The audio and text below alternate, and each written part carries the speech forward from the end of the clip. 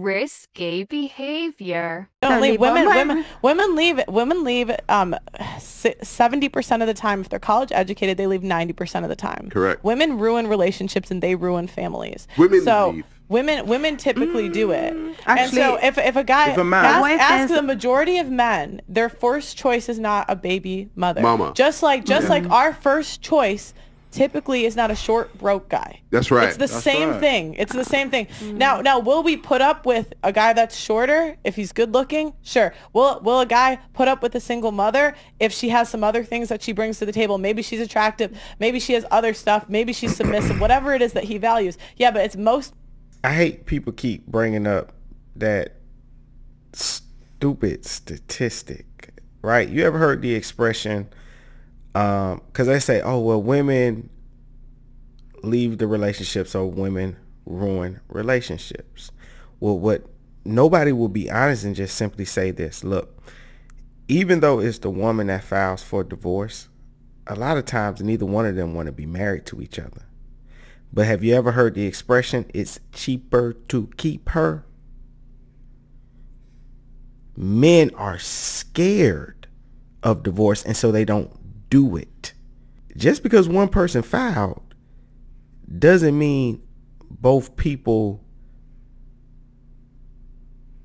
didn't want to get the divorce. It's just that as a man, it's not in your best interest to get a divorce. It's in your best interest to just stay married, sleep around if that's what you want to do, stay in your children's lives, not have to pay spousal support, not have to pay child support, not have to move out of your house that you work so hard to get for this family.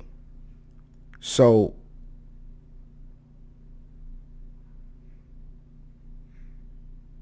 it's just common sense, but to pretend like every woman that got a divorce to leave a relationship, that guy didn't want to be with her either. He's just not going to go down there because financially it's not his best decision. So he wouldn't do it.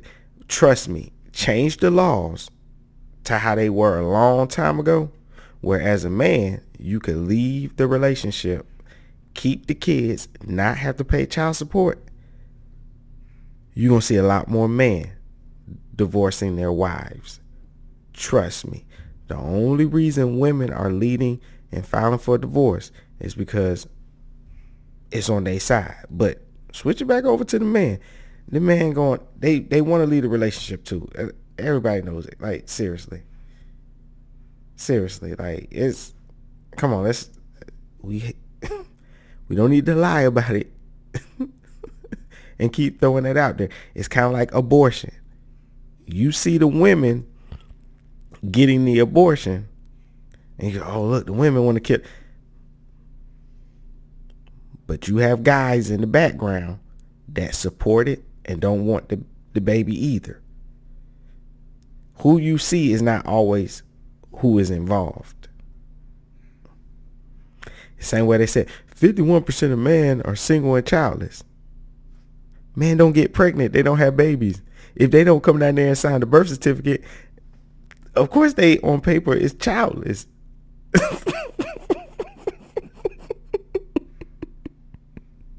Either way, I don't give a crap. These are all arguments that are not going to get us to any solution. They're stupid arguments because the numbers and the things that people go by don't really mean what they think it means. It doesn't. It's when people say, oh, it's the 70% children born out of wedlock, right? And then I was in a clubhouse room and they said, yeah, 70% of women got kids and they live in a household with their children and no father. But that's how they was reading that statistic. It just meant, all the statistic meant it was just out of all the children that were born, 70% of them was out of wedlock. Well, we do know that people have kids and then they get married later on. If you look at the black family breakdown, I need to pull them numbers up.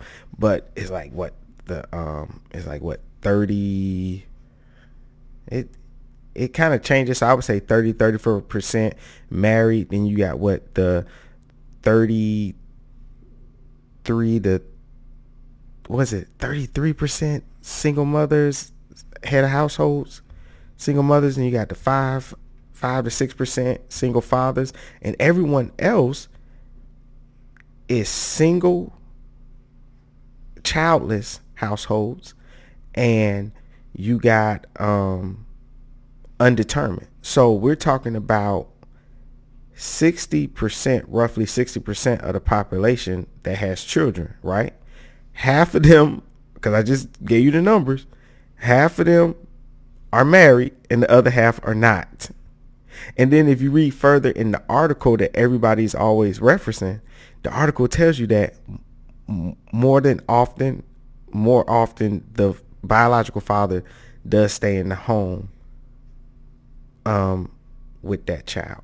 So people read these numbers and they say these facts and stuff like that, but they don't really try to figure out what's the meaning behind the things that they're saying. That's all I'm saying. So I'm saying some of these arguments, they're just dishonest arguments, and it's not going to help you get married. It's not going to help you with healthy dating or anything like that. Instead of saying a bunch of bad things about each other all the time, I think people should more focus on what do they want out of life, the type of person that they want, and remain positive. No finger pointing, no blaming, because people don't just get divorced. And let me tell you something, as a married man, when it's two people in a relationship, they both make it great, or they both F it up. It is more likely that you got two messed up people in a relationship. Are there relationships where you got that one person and they're great and they're amazing, and you got that other person that's just a butthole? Yes, but majority of the time, they're the same. Majority of the time, the husband and the wife, they're both messed up. Whoever side you on is whoever you friends with. Whichever one is your cousin, whichever one is your brother, whichever one is your sister. That's who you tend to be on their side of things. So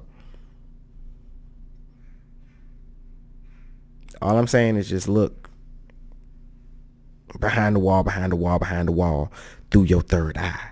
Stay woke. Risky behavior.